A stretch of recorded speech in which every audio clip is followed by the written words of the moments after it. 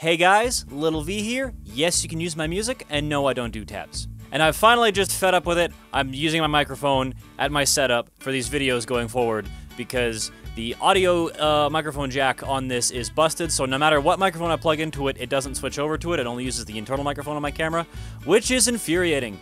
And especially for a guy who, you know, audio quality is kind of my thing. I like having things sound nice, and it's not great when your camera makes everything sound like poop. So, going forward, this is how we're doing it.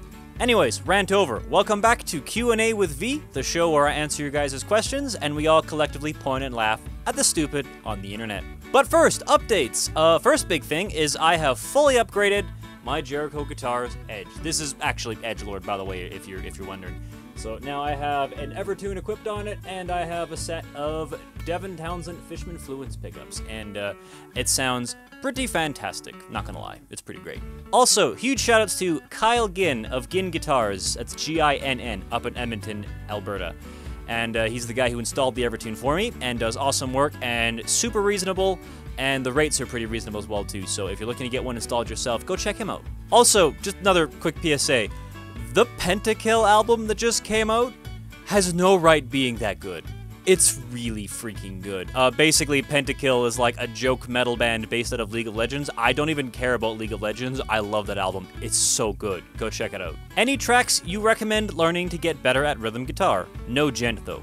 Well, you're kind of shooting yourself in the foot by not wanting to play any gent. I mean, that's like saying you want to learn how to sweep pick and tap and shred and do all the virtuoso wheedly stuff, but you don't want to listen to any power metal at all. You're like, no, none of that kind of stuff.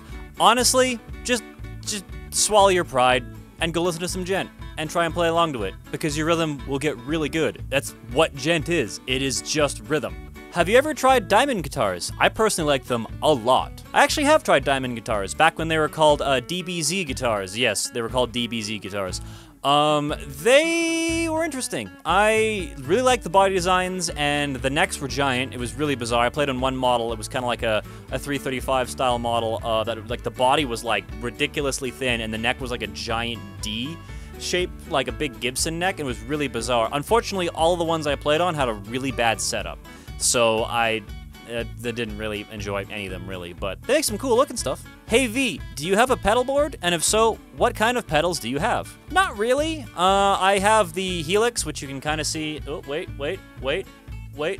It's kind of right there. It's right there. Hold on, I'm trying not to like bump into 1,000 things at the same time. Oh god. And I have the floor controller behind me as well too, as well as an expression pedal for like wah and volume and stuff. So I usually basically just use that for everything, which is super awesome because the Helix really shines when you can actually actively affect like and turn on and off your effects on the fly. As far as pedals though, I do have Misha Mansour overdrive, not the Horizon one, the other one, the silver one, from Protones pedals. And I have, I believe I have an, what is it? It's a Hot Rod 800 distortion pedal as well too, that I don't really use all that much. And then I have like a tiny little delay pedal. I can't remember what they are, but it's that series that's specifically just tiny little pedals. But I would like to play around with some more analog pedals at some point, just because I do enjoy turning knobs and playing with knobs. Take that as you will. How much does the Evertune cost? Well, I'm glad you asked that. Let me just pull up all the information right here. We have the F model, which is for Strat style guitars. That is $295. We have the T model, which is the Telecaster, which is also $295. We have the G model, which is a Gibson, also for $295. We have the 7-string Strat style, that is $355, and we have the F Strat style 8-string, which is $395. All of which come in chrome and black. Shilling end. This is on the ramen challenge video, by the way, for context.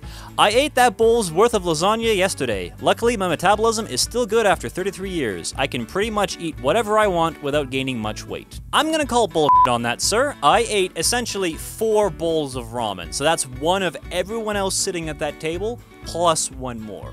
It's a giant bowl. I don't think you truly understand how much ramen is in that bowl. So either you're a football player and eat like 4,000 calories a day, or you're a huge liar. I'm calling you out. Sorry, bud. Oh man, we have an update to a previous comment mentioned on this channel. For those of you who don't remember the self-proclaimed English expert, then take it from someone who is an expert in understanding English. Well, they replied back, and here's what they have to say. I'm a straight girl. I accidentally skipped this vid. Also, don't take my comment seriously. It was meant to be lighthearted and funny. Just the kind of person I am. Also, I'm not a kid. I'm 28. I'm so sorry, miss. I didn't mean to mistake you for a teenage boy. You see, I was under the impression that's how old you were from the comment, but now that we know that you're a 28-year-old woman, I take it back. I'm so sorry. You are a 28-year-old self-proclaimed English expert. And now we find out if she has a sense of humor or not. And on that note, that's it for me this week.